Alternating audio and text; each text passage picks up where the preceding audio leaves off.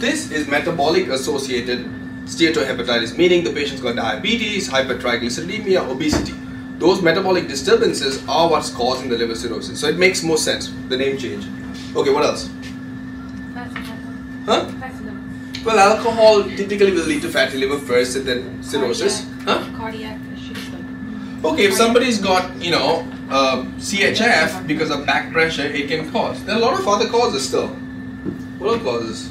Nephrotic. So, autoimmune, yes. Okay, very good. Yes, drugs, right? And your big drug that we need to know about is what? Acetaminophen, right? Okay. Acetaminophen. What else?